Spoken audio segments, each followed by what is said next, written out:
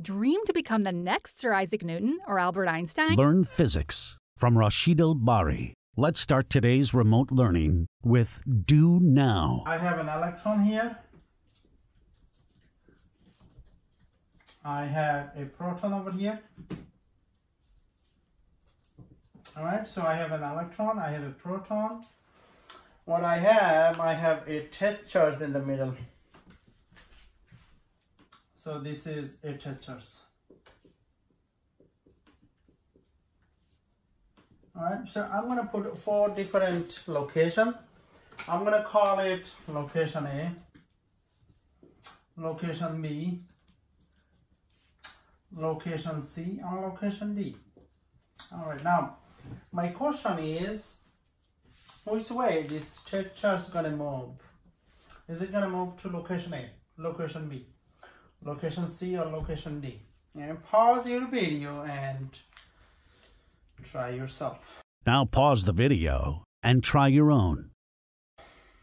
So it's going to move to, of course, the location C. So today we're going to start a new topic, and that is electricity and atom. We're going to make a relationship between electricity. It's not an obvious relationship. It took millions of years for people to understand the relationship between electricity and atom. Now we know that there is a relationship between electricity and atom. In fact, we know that electricity, atom is the home of electricity, meaning that when you open the electron or when you open the atom, what do you see? You see electron and proton, 2 charges. All right, but it took human millions of years. And let's see the timeline. Let's start with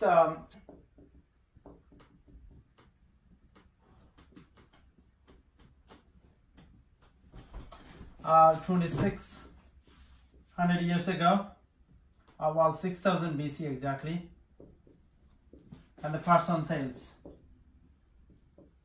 We talk about it. Thales took an ember. He used to rub the ember with a piece of cloth. He charged the ember and he used the ember to demonstrate the static electricity. The next big thing is the atom. Concept of atom. Our topic is the relationship between atom and electricity, and that's where we are heading to. 2400 years ago, and his name is Democritus.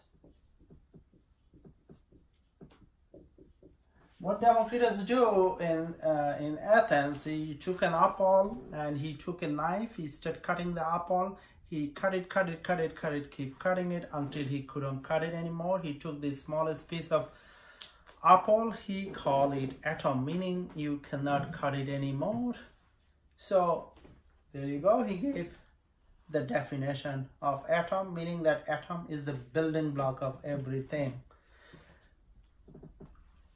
Keep in mind, we are 2400 years ago. Now I'm going to take you to 1750. Charges. Alright, charges. So you had understanding of steady electricity, then atom, then charges. Of course, Ben Franklin.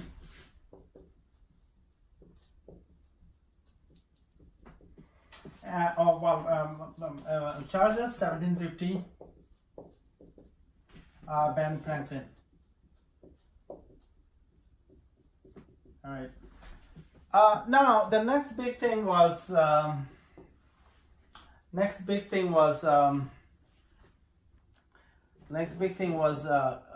Dalton. Dalton gave us the concept of element. John Dalton, element. About 1795, John Dalton. So what Dalton did, he gave us what Democritus did, he gave us the idea of atom, and Dalton did give us the idea of element. Democritus did not understand that Democritus thought only there are one type of atom, okay?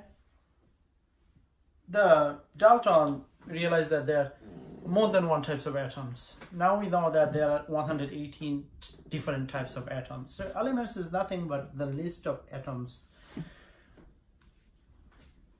Next big thing is force, electric force. And then that happened 1805. And the name is Charles Coulomb.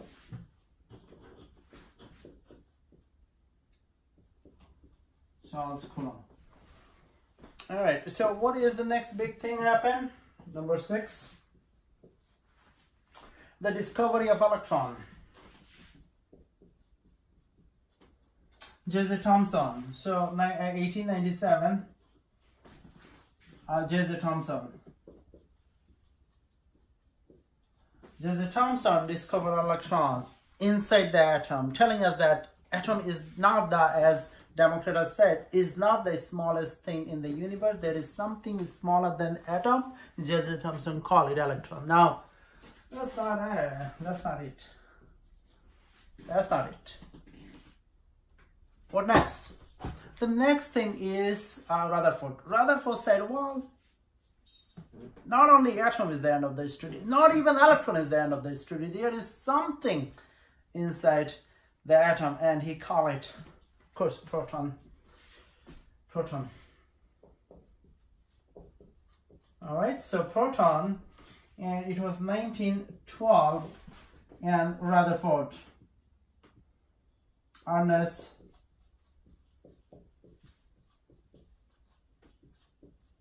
Ernest Rutherford, he discovered it. Now, number 8. Okay, that's fine. Electron and proton makes an atom, of course. If you take hydrogen, for example, and if you draw hydrogen plus and a minus, that makes a nice atom. You don't need a neutron, so to speak. You don't need neutron. You have a proton, you have an electron. That makes it a nice hydrogen atom. But Dalton said there are more than one type of atom, okay? What about helium? What about lithium, beryllium, boron, carbon, nitrogen, oxygen, and so on? You cannot have a carbon without neutron in the nucleus. There would be so much repulsiveness inside, and the atom won't be stable. So that takes us to Chadwick.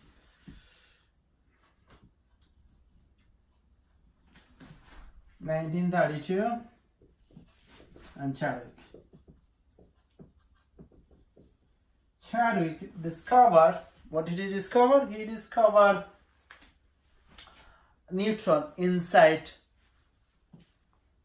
the atom, of course. Now, we know that the atom is the building block of matter. Atom is the building block of matter. So let's talk about that for a second. Since atom is the building block of matter, the atom is the building block of matter. Now, let's then break it down. There are two types of matter, hadrons and leptons. Okay, so leptons are electrons. There are two types of hadrons, baryons and mesons.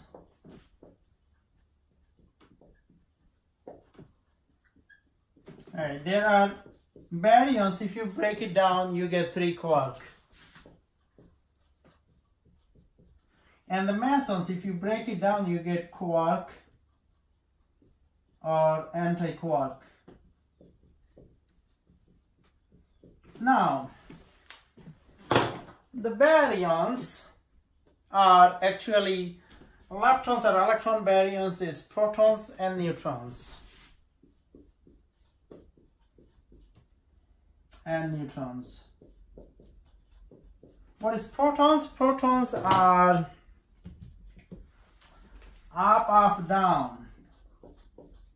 Up, up quark, and down quark. All right. So now that takes us to our last problem, and that is an exit slip. So I'm going to take you right to the exit slip. Let's finish today's remote learning with an exit slip. So protons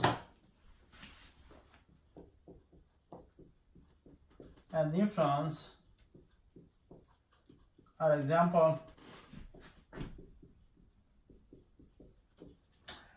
Now pause the video and try your own. Is it an example of hadrons? No, of course not, because hadrons can be mesons, and mesons can be quark and anti-quark. No. Protons and neutrons are example of leptons. Of course not. Lepton, as I said, that leptons is electron. Of course not. Protons and neutrons are example of mesons. Of course not. Mesons made of quark or anti-quark. No. All right. So the proton. Let's talk about proton. How do proton make of? Make of up quark, and down quark. And neutron, up quark, down quark, down quark. So how many quark? 3 quark. Is baryon made of 3 quark? Yes. Then baryon has to be proton. Is the neutron also made of 3 quark? Yes. Alright, so the proton and neutron is baryons. Thank you. Subscribe to Bari Science Lab to fall in love with math and science, especially programming.